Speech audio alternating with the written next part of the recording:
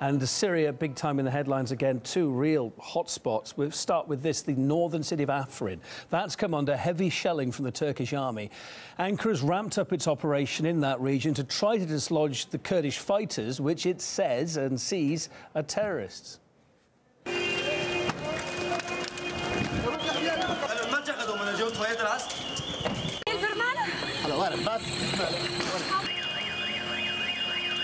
That bombardment came after a pro-Syrian government militia arrived in Afrin to join the fight against the Turkish military. For his part, Turkey's President Erdogan saying the shelling forced that group of fighters to retreat 10 kilometres. But other conflicting reports suggest, in fact, the pro-Syrian government forces have actually taken up positions now in Afrin.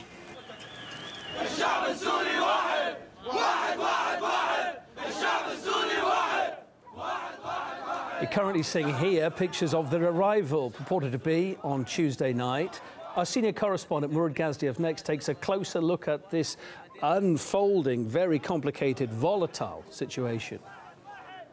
This was a demonstration. Hundreds of pro-Assad militia fighters with tanks, armor, brazenly riding into Afrin, with smiles, cheers and cameras.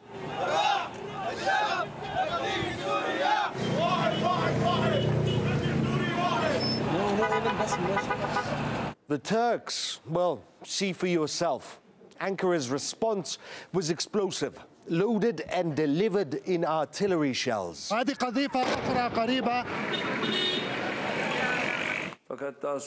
Today, towards evening, it was determined by the HTS militia that about 10 pickup trucks were coming towards Afrin. They were then forced to turn back following the shelling. This case has been closed for now. Erdogan warned that this would happen. No one may help the YPG, he said. As for the Kurds themselves, he's promised to put them in a chokehold in mere days. The preparation on the ground takes time. In the coming days, we will lay siege to the city of Afrin. Here you have two major anti-ISIS coalition partners, terrorist and aggressor, as they call each other, Turkey and the YPG, a partner in all but name, duking it out, beating each other to bloody pulp. One might ask, where is America, the head of the US-led anti-ISIS coalition? Why are you still here? Why are these weapons still arriving? America is in the process of creating a terrorist army on our border. Do not encroach on our borders. Do not provoke us. We will run out of patience.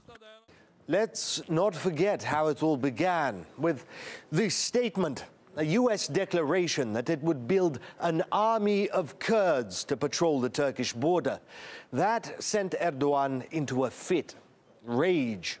And it was that statement that was used to justify this new war. Washington backtracked. It's now laying low, but the damage was done. The coalition imploded, and it's up to others to stop this. We do not believe that the US will protect the Kurds.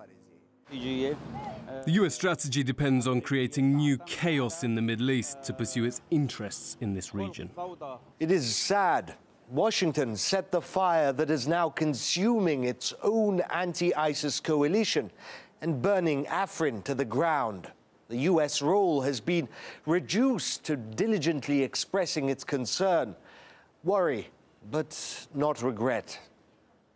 Now, that's something that Middle East analyst Joshua Landis agrees with. He says the Kurds have fallen victim to America's power play in that region.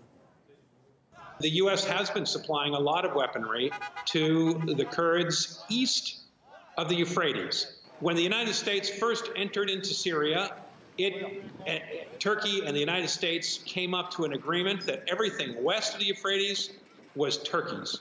Everything east of the Euphrates, the United States. Manbij is a sore point, but that's still to be decided on. But that's the way it's been, and the United States has been giving a lot of weapons to the YPG. Now, it's obviously telling the YPG, do not attack Turkey with these weapons, because the moment you do that, you will justify everything that Erdogan says is going to happen, that you're connected with the PKK. And so the United States is sitting on the Kurds, and in essence is telling the YPG, you have to sacrifice your brothers in Afrin to preserve U.S. help east of the Euphrates. Meantime, the situation in another Syrian hotspot's developing too. Violence in the eastern Ghouta area, close to the Syrian capital Damascus, is on the rise, and it's provoked an outcry from the United Nations too.